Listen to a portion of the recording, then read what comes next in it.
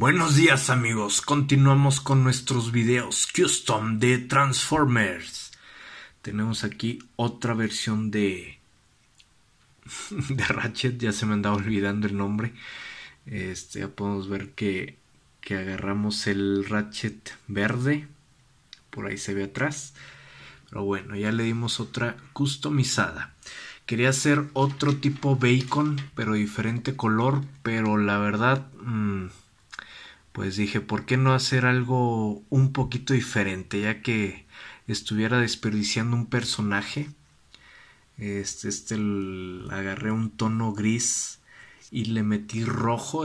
Ahí me puse a decidir si darle un color, un tono rojo, bueno, un color rojo o un color azul. La verdad, pues creo que a pesar de que el rojo ya lo hemos visto, se me hace un poco más agresivo. Algo así como para los Decepticons.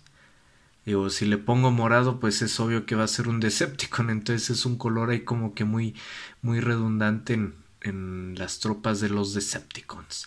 Bueno, ahí que de pintado, bueno, se los voy a describir. Por ahí viene un video donde sí les vamos a hacer ya la pintada por pintada, para que vean más o menos cómo van quedando. A ver si no sale tan feo ese video. Pero ya lo tenía preparado, esta figura, antes de escuchar sus comentarios. Bueno, ¿qué le dimos? Bueno, pinturas yo las he conseguido en una tienda ya de Estados Unidos que traen ahí en México, un azul con una, pues no sé si sea un solecito o una flor. Pero bueno, ¿qué le hice a Bueno, le di toques en todo en plateado, después nos fuimos con toques en negro en lo que son los antebrazos y en las rodillas hacia abajo, asimilando como si fueran unas botas, para hacerlo como que un tono más uniformado a como estaban saliendo últimamente. Quise darle un tono más de uniforme. Y bueno, posterior a eso le di otros vivos en rojo.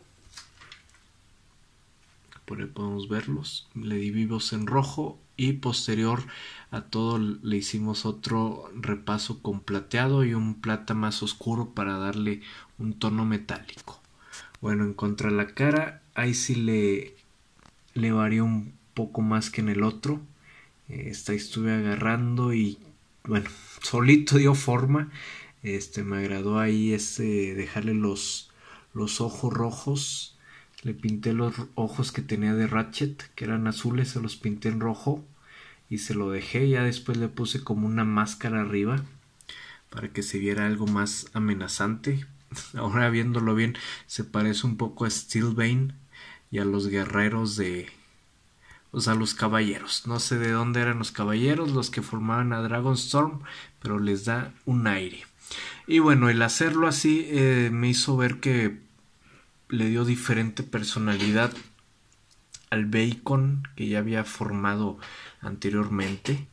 Y así los vemos juntos, a pesar de compartir el mismo molde, se ven un poquito diferentes, solo con la repintada.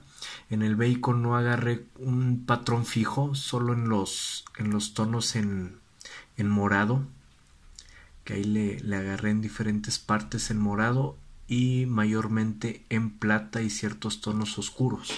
Entonces a lo que iba es de que ya se le da diferente personalidad a la, pues ahora sí ya pareja. Ya en lugar de ser bacons, hay que sean carne de cañón, pueden ser dos cazadores Decepticons. De hecho ahí le di un tonito ahí de, ¿cómo se llama? El logo Decepticon. Y bueno, así se ve por atrás. Bastante sencillo, la verdad. Ahora no le metí tanto ingenio en su modo de vehículo. ¿Para qué? Para que se viera más uniforme, algo más sencillo de disfrazar. Muy bien amigos, vamos a pasar a transformarlo para que vean qué tal quedó ya con su pintura. Vamos a ver si nos agrada. Muy bien amigos, ya tenemos aquí a nuestro Decepticon Cazador transformado. Como pueden ver, está muy sencillo su Ahí está, ya agarró foco. Está muy sencillo su pintura, su pintado. ¿Qué quise hacer? Bueno, quise hacer una... Este está basado en Loader, no sé bien cómo se pronuncia, de la película Dark of the Moon, el que llevaba de los camiones que llevan los valores, el dinero, los que llegan al banco, todos esos. Bueno, lo hice basado en eso, sencillo. La pintura solo gris con tonos en negro y ciertas partes en blanco. Aquí en México se ven más los que son de blanco con marrón o con azul. Y bueno, en cuanto a su compañero, el Bacon original, pues aprovechando le di acá un relook o un upgrade. Lo hice en versión de patrulla, una Homer patrulla. Se me hace que se vería interesante. Como pueden ver, le dejé el logo, bueno, le hice un logo de Decepticon, igual que el otro. Están hechos a mano. Batallé mucho, así que si los ven chuecos no se rían, no se burlen. Aunque ya sé que se van a quejar la mayoría, pero bueno. Ahí más o menos quedó, se entiende que es Decepticon. Y bueno, la verdad me agradó mucho cómo se ve así, me agradó más ahí en como si fuera una patrulla. ¿Por qué una patrulla? Bueno, tenemos a los Dreads, que son también patrullas. De hecho ahí pueden hacer equipo con ellos. Y un vehículo, un camión de transporte de valores también puede integrarse ahí con ese sistema de seguridad Decepticon. Y bueno, nuestra patrulla original o nuestro policía original de las películas, que fue Barricade. Así que creo que convendría muy bien ahí tener ese sistema de defensa, ese sistema de seguridad Decepticon. Creo que sí se ve muy bien. Ahí funcionaría con los Dreads y también por separado. De hecho, ahí se los vamos a vender a Hasbro. A ver si no nos demandan por andarles pintando sus figuras. Pero bueno, imagínense acá Megatron mandando a sus Bacons upgradeados a atacar. Aparte de los Dreads, ¿verdad?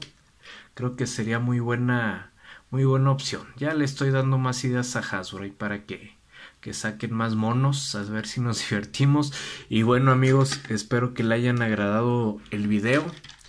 Ya en otro posterior ya les vamos a subir pintada por pintada y que vean cómo les hacemos los efectos de metalizado, los efectos de combate, que es lo que me gusta dejarles, como que se vean que han tenido ya diferentes combates a través de los años, así como los de las películas.